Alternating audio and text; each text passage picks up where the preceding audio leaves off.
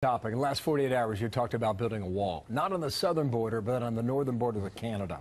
Then Bush's team said this in a campaign tweet from Mike Murphy, quoting now, Jeb strongly opposes Iran deal. Walker distracted, focused on his plan to build wall with ... Canada, #not ready. It's that last comment about not ready where your rivals see a soft spot. Are they right? No, I mean, this is just a joke in terms of how people react to things. I've said for some time we need to secure the southern border.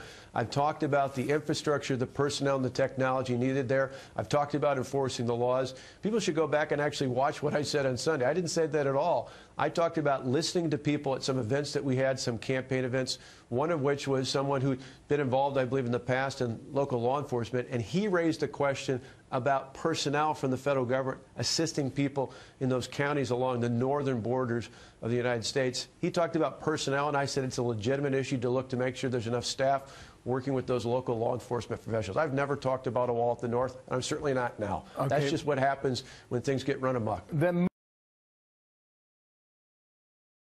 I think we should make sure we have a secure border. But why are we always talking about the southern border and building a fence there? We don't talk about a northern border. If this is about securing the border from potentially terrorists coming over. Well, we want to build a wall north of the border, Some people have asked us about that in New Hampshire. They raised some very legitimate concerns, including some law enforcement folks that brought that up to me at one of our town hall meetings about a week and a half ago. So that is a legitimate issue for us to look at.